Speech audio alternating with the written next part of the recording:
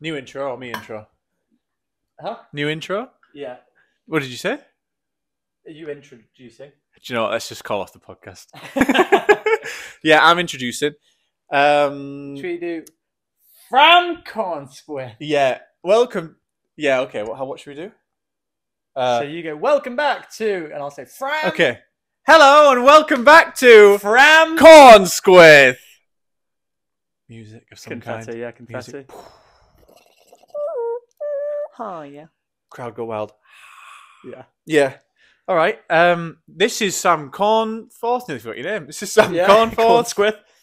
And This is Fred Asquith. thanks, Sam. Yeah, so we took a vote on the name and we completely ignored it.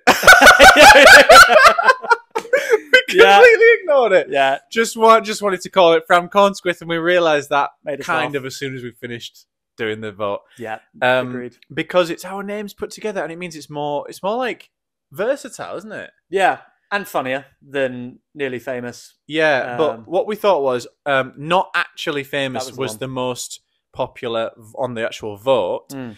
So what we thought we'd do is like spend the fourth episode or this first episode or whatever talking about our lives not actually being famous. Yeah. Because that might be interesting to some people if Yeah. they liked it. Which is pretty much what we always talk about behind the scenes. So you might watch like some of our stuff and think, wow, they must have a great time together. We don't. No. We just spend our time ranting and Complaining about everything Yeah. that we do full time. very seriously, no jokes, just algorithm, just talking about the algorithm very Yeah. in a lot of depth. Yeah. And that's what we're going to do now, because I've got a lot to get off my chest about the algorithm. You do. We've been together for about an hour, 2 hours, and you keep getting angry and stopping yourself to save it for this podcast. So Yeah. I'm excited to hear what So you have to say. I'd actually like to start with, we were out a couple of weeks ago and we were in the smoking area and we were talking to a group of people, and one of those people said, "Oh, you're a content creator," to Sam. And Sam was like, "Yeah." And she said, "Oh, it's a bit easy being a content creator, isn't it?" Yeah, that was the And worst. you reacted. You were very like nice in the moment. Yeah, always. Like I said in the previous episode, like with conflict, I'm always more intrigued about why someone does things Yeah. rather than how. Like I never react impulsively. I'm always like, interesting. Why? Yeah. Why is that? Which is good. We'd be a good cop, bad cop, because I react impulsively to Yeah, I to could see everything. you, the rage in your face. Yeah. It was cold outside, and you went red with rage. Just very subtle change. Yeah. You saw me bristle. Yeah, Because knew something was I coming. just... Do you know what it is, right? Not only am I a content creator, so it was a direct insult, Yeah, but also I really don't like anyone who gets at anyone's job. agreed. And it is actually your job. Yeah. You know? So like, like if people look down on like, oh, he's just a shelf stacker or whatever, it's like, what does that even matter? Like, so long Yeah. as you're earning your way and you're happy, Yeah, it's fine. yeah, agreed. It was also the person in question said, I'll never forget it. They said, "What happens when you're not funny anymore?" Yeah, which is a very weird thing to say. Very weird thing, and awkward if they're watching. But this person is an art dealer, so they deal art, old art, Fabergé eggs, and paintings that to me are boring. Okay, Very boring. What very happens when boring. the art runs What happens out? when no one wants a Fabergé egg anymore? Yeah, and also you're dealing in art that was like done 100 years ago, right? Yes. And we're dealing in art now. Yeah. Do you know what I'm saying? Yeah, yeah. And I make the art. Yeah, I make it myself. True. You can't even make the fucking art. So I wanted to start with that because I want to ask Angry that, beginning. yeah, I want to ask that question. Is content creation easy? I'm being devil's avocado, really. Yeah. But I just want to hear your perspective. Let's say that you could say candidly to her what you wanted to say. What would you say? I'd say no. I'd say maybe 2 years ago, 3 years ago, it was a piece of piss. Hmm. To go viral on TikTok 2 years ago, when no one was really using TikTok to as a career, it was kind of just like, it used to be called Musically. People would do fast forward, like lip syncs of them in their bathroom doing dabs and shit. And then during lockdown, it kind of like people started to pick up and realize that you can get good engagement from it. And then it also affects your engagement on other platforms like Instagram, YouTube, etc. But to stay consistently at a standard you're happy with is not easy. And it also depends creator to creator. Like we watch some creators that do one shot, not even saying anything. The caption just above them saying like, that one teacher at school that has the Mm. keys, Mm. and they're just like clanging keys. Yeah. Millions of likes.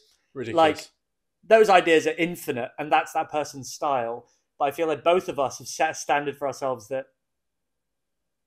like, I can't. You know this about me, and you always have a go at me for it. Do I? I can't post things I'm like Oh, unless it's got like 40 takes yeah. or 40 different shots or a funny joke at the end or. Mm.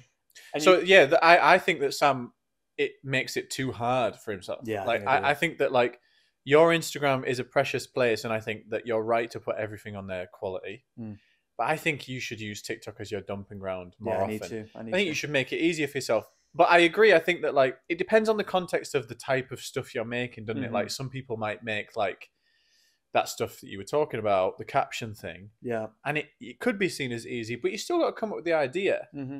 So long as it's consistent quality, then it's fine. And to keep some inconsistent, anything is very hard. Very. Like there was a time where I just did working from home skits, and it's easy because I'm sat in my chair, but it's hard because a lot of people are expecting a new thing all the time. And then you've also struggled with like, you do want to do sketches where they have more takes and more characters and you multi-rolling and things. And when I do that, people don't give a fuck. People are like, where's the working from home, Fred? I know, yeah. And then you typecast yourself, and then you do things out of necessity of having to keep your engagement to a certain level.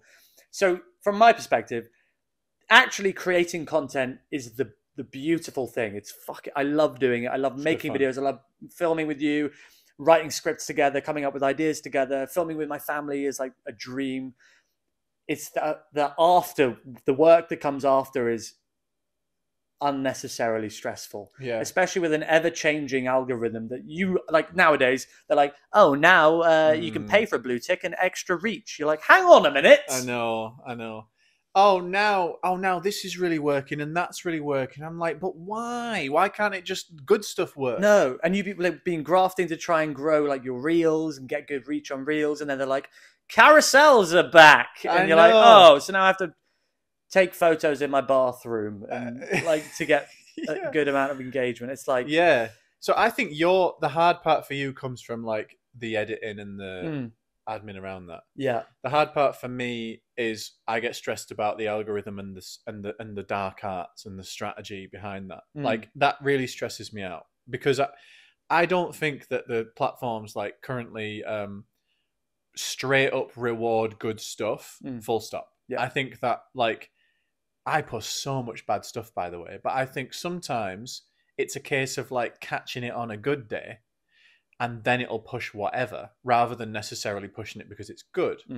That really bothers me. And I wanted to get onto that because like it's demotivating, I think. Yeah. It's like you have good posts lined up or posts that you think are good. And I end up thinking, well, is today the day? Like, should I post it now? And then you end up holding back. And then I'll get to like 9 p.m. and I'm like, well, I'm not going to post now. I just want to be in a position where I feel like I can throw anything at that fucking thing. And it'll ingest it and spit it out to people who like it. And maybe that'll only be a few. Yeah. But it doesn't always do that. No. That is, again, timing of posts. Oh, man. The day you post. They shouldn't. Copywriting issues. If you've got 30 seconds of a song, like, you know, I rely heavily on music and like to help narrate pieces of content. And a lot of the time I do videos and then as I post, it's like, this video has been blocked in Russia, Belarus, Swansea, Cardiff. Cardiff. They're my predominant audience. No, it's true. What did you just say? Something really true. Timing, Hey, platforms. If you're that fucking clever that you can track me every time I go for a shit, make an algorithm that just takes my video, even if I post it at 1 a.m. And decides who to give it to at the right time for the next 24 hours and then decide if it's good. Don't just be like, oh, the next hour, regardless of when I post it, decides whether it's good or not. Let me just put it out whenever. You can do that. I know you can do that. They're not listening. It's fine. No, they're not. So, and then I would like to talk about what's... I got a note here saying, what is the point? Did you see? I saw what is the point? What is the point? I just want to talk about, first of all, your process. I think people would like to hear about how you come up with your ideas. And then finally, what's your end goal? Where do you want it to lead to? So go process first. Process. So I write a lot of notes in my phone. I've got like 23 or something thousand notes. So observational comedy. If I see something, you're very good at this. If you see something, you make a note of it. Whether it's like we just had an Uber interaction that's funny. Yeah. Immediately, I would write that on my notes. I've got like each month I write a new note saying like January ideas, February ideas. Music as well is a massive one for me. Trending songs. You're good at that. You're really I find trending songs and then think, how can my niche is quite gym based. Which is expanding more now. I get people being like, I don't go to the gym, but I find your face funny. And I'm like, oh, thanks, Brenda, you slag. I either rely on music or observational comedy and then kind of just mix them together. And I watch a lot of series. I watch a lot of films. I do a dangerous amount of scrolling. I've said this to you before. The analogy I use is like an artist, I feel, needs to be going into galleries to look at other people's art to learn what they don't like and what's popping. Right. And what like that painting is popping. Right. I know I could do better, or I could change this to make it a little bit funnier. So I do a lot of scrolling on TikTok, and I feel like you need to do the market research yourself to find what you like, what you don't like, why you like things, why things are working, what hashtags are they using, what music are they using, are they adding original audio? There are some creators that make a video and then add a trending sound that's not even used in the video, just so then it gets pushed up onto the algorithm because they think they're using like a trending sound. Yeah. There's so much of that you need to just like get in the trenches and just fucking learn from. So we differ on that. I think we differ on that because like I personally like don't watch. I just watch Sam's stuff. I don't watch anyone's stuff deliberately, not because I don't think it's good. There's so much good stuff. Yeah. But because it gives me anxiety because it's good, really, and it makes me start to gravitate towards that. I even feel it with yours, like, and I don't like that feeling of like, oh, that's good, maybe I should be doing that, because the answer is always no. You have to just do what you're good at, and the more I watch, the more I find myself going away from that, and I also think the more it's going to be different for everyone, but the more I watch, the less creative I am. Because by kind of assimilating to the trends or to what's popping, it's I'm not having original ideas, I think. Like I'll find myself thinking of ideas that might have come from something that I saw. And I think that my best things have just come out of nowhere and have been completely random. And I think to some extent, good content, this is going to sound the wankiest thing I've ever said. Good content is timeless, Sam. I think it's I think it's timeless because, like, yeah, no, I agree. I think a good post will have done well 5 years ago. It'll do well 5 years from now. It's going to be about something universal. It's going to be well edited, acted, whatever. Yeah, and it doesn't really matter what's popping. You know what I mean? No, I agree. Yeah. So you're wrong, is what we're saying. Then. Yeah. No, a good example of this, how I work, is one of the first sketches I saw of yours was in this room. Was you trying to whack a fly? Yeah, good one. And it was a very good one. It made me laugh a lot. Would have worked in cave person times. Would have worked now. Yeah. And you were just in this room going, fucking hell, whipping a fly. And I was like, that is so true. Like flies, it was in the summer you posted it. And I was like, my house was fucking covered in the little bastards. And I immediately was like, oh, like I could do a fly video. Like what could I do? And then I just wrote a script, ordered a fly costume, went back to Devon. Me and my brother in fly costumes. We made a video, and it's like one of the most viral videos I've ever had. And I wouldn't have had that idea if I wasn't scrolling. Yeah, I'm pretty sure that was the moment where I was like, oh yeah, me and Sam are going to meet up. Yeah. I DM'd Sam out of nowhere, pretty much. Yeah. Based off the fact we followed each other, which meant that I could DM you, right? Yeah. Because that's the thing on TikTok. And I think when I saw the fly thing, I didn't know if I knew that it was based off mine, but I just thought, oh, it's similar comedy. Yeah. And I'd seen some other stuff, and then I ended up messaging him. It's a lovely romantic thing. Yeah, it's lovely. Really nice. But that is my process. So there's one guy, lovely bloke. He just sits there by himself and goes, tonight I'm having a Pepsi for dinner. Yeah. Isn't he going to get loads of likes? Loads of likes. Yeah. Because people like me go like, go on, lad. Yeah, you just you like, have yeah. Pepsi for dinner. Find what you like, favorite loads of stuff, write shot lists, and then fucking execute. It's so funny how different we are actually, considering we're talking about like, yeah. I mean, like, to be fair, you have got me better with things like that, because like when I'm going around to Sam's, Sam will be like, "What are we? What do you want me to film?" And I'm like, "I don't know, just like, nah." Yeah, Just like, we're opposites. oh, come on, Basically yeah. opposites, because Fred will be like, oh, I've got this idea for a video. Can you just hold the camera? And then he'll just go, yeah, just start filming. And he'll start speaking to me like I should know the script. He'll be like, oh, where's the taxi, mate? Where's the taxi? And I'm like, Fred, where is it? Where is the taxi? Is there a taxi coming? Like, what the fuck? And then you'll blame me. You'll be like, do it again, because you'd be more aggressive. I'm like, fucking hell, Fred. To be honest, like, you make my sketches because I'm always just the straight guy. Yeah. You're doing all this stuff. I'm the one with all the context, but no context. It's so true. I just but it was recently I wanted to go around and film an awkward lift sketch, which is up on Instagram. Really good. Did very well. And I said to him, "Oh yeah, I want to do an awkward lift sketch, blah blah." And you asked me 2 or 3 times, "Yeah, but what are we actually doing?" And I was like, "I think Sam needs something." So I ended up writing a script and a shot list. Anyway, I ended up being really happy that I'd done that. Yeah, because it made so it good. way better. Yeah, it went really well. And I think without that, it would have been wank. So, like, I think in my heart of hearts, I know that I'm kind of just being lazy and I could do it better. So I'll probably just listen to Sam, to be fair. It's difficult, isn't it? Can you give me a realistic, like, thing that could happen to you that would mean you'd be like, fuck yeah. I've got, like, not that I made it, but, like, I've succeeded in the way I wanted to succeed. I've got a social agent and an acting agent that I get different jobs for, which is fun.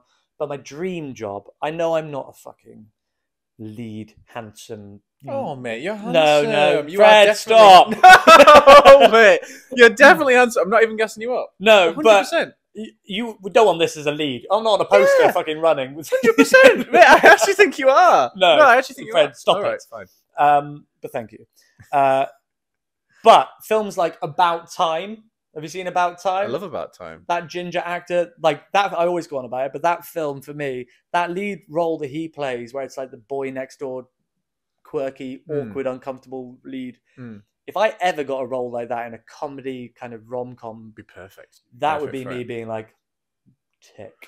Yeah, I'm just trying to think. I definitely you could do that. I see you more. What would you be like? So acting for me is where I want to go. Yeah, acting. I'm going to think on that. I feel like there's like, you're actually a good hybrid of like, you could do lots of different stuff. I think you could do like comedy action or something like that. Yeah, I'd love to. I'd love to be sick. Think about the action stars, mate. You're a handsome guy, but if you think about the action stars, they're not always like dashingly handsome. No, true. Like Matt Damon's like, all right. Do you know what I mean? Someone like Jack Black, like a skinnier Jack Black, that would be amazing. Like School of Rock, stuff like that is just like unbelievable. Oh yeah, you could definitely do that. Oh, that'd be a dream. If you were in something like Jumanji. Mate, imagine, like, I've done one advert with the brand called Halo Top. Big ups, they were lovely. Oh, that's good. But just the amount of faff going from a bedroom filming with like you or my tripod doing unboxings with my penis, and then you're paid too much money to go and be looked after by 4 individuals. One person's responsible for the sweat on your forehead. One's makeup girl. One's like hydration boy. And then one's like safety management to make sure you don't fall or anything. And then a fluffer. Yeah, and then a fluffer. Yeah. And then you've got this huge blue screen building. You've got 30 people that are filming you. It's like, it's just a fucking dream come true. You feel like a kid. Like, it feels like GCSE drama, but like, it just feels amazing. You'd be good at that. I'd love to do any form of acting like that. Just a quick diversion into like strengths and weaknesses. I think you're so strong with like snatch and clean and jerk. Clean and jerks. Just so fucking strong. I did CrossFit class with Sam today, and I got PB snatch. We don't need to know what it is. Here's a video. Get up. Get up. Get up. And get out. Oh. That was good, wasn't it? My first ever one. Give me a break. That looks Fucking great. hell. So you're really strong with modulating your performance. Basically, you're a good comedic actor. Thank you, right? Whereas I feel like I've noticed this when we work together. I was going to mention this, but I might as well just do it now. That like that's what holds me back. I think I have my ideas, but I don't have a passion for like comedic acting. So I'm just trying to grind these ideas out in the best way I possibly can and just hope that I'm on a good vibe that day. Because when I was like editing the lift sketch with Sam, I'm editing Sam's one shot, and like there's all sorts of funny bits I can pick out. I'm editing my one shot, and there's like 2 or 3 funny bits I can pick out, and the rest is pretty much trash. So like I feel like if I ever make something good, it's either because I was lucky or because I've managed to squeeze it into an edit that makes it look good. Do you know what I mean? So that's not the goal for me, long story short. The goal for me is to be more of a reality-based personality 100%. in a comedic environment. So like just kind of the trash, really. Like I want to be on Big Brother, I want to be on panel shows, I want to be on like I just want to be that guy who's like around. I don't really know. Yeah, what like that 8 out is. of 10 cats. Yeah, just 8 out of 10 bullshit, cats. There's mate. countdown. I think I could do like Taskmaster. I can rant about 100%. stuff, get on the last leg, all that shit. Yeah. I don't really know what for, but but like I'm happy being that guy, and I think that's why like I've started to make a lot more videos that are rant based rather than sketch based, because like I'll make 5 sketches and one of them will happen to be what I wanted to do, but the other 4 will be like my performance just isn't there. You know what I mean? And I need to just work with what I'm strong with. 100%. You know? No, I honestly could talk about this forever. Genuinely. I'm not just saying that, but I actually feel like no one else wants us to talk about this anymore. And we should just stop. But it's been a good episode, I think. Yeah, I think it's been good. Informative. Hopefully we got actionable points for you there. Yeah. Ooh, I need And to not just fart. scared you I need away. to fart. Should I fart on the mic? Yeah. Is that a bit disgusting? No, go on. Go on.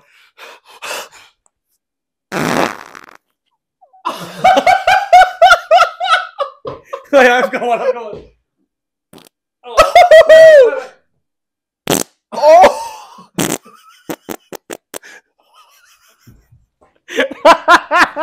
It's massive! That was massive! What was that machine gun?